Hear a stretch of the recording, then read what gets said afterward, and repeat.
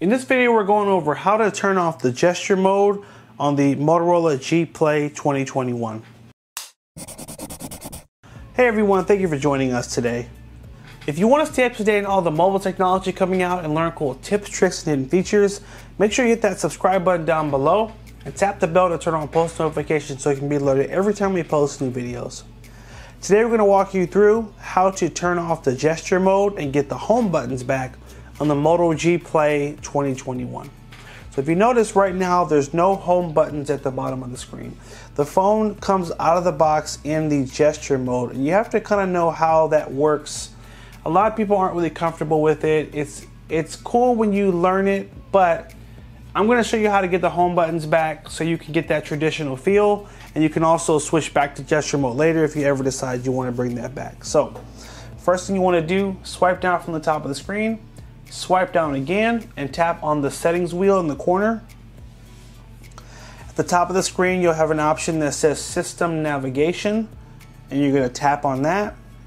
And you're just going to switch it to 3-button navigation, and voila, that will get your home buttons back. So now we have our home button here, our recent apps, and our back button. It's just that easy. Now if you decide later you want to play around with the gesture mode, you can get it back by doing this, swiping down, swiping again, going back to the settings. You'll notice that system navigation is no longer at the top of the screen, so we can just swipe through here and go to System at the bottom of the screen, and then go to Gestures, and then from here come down to System Navigation, and then you can switch it back just like that. So I will say that after playing around with the gesture mode for about 2 days, you do get used to it. You do get a little bit more screen you get to use because that bottom of the screen is not being taken up by the home buttons. So if you're willing to take the challenge, try out gesture mode, I would say.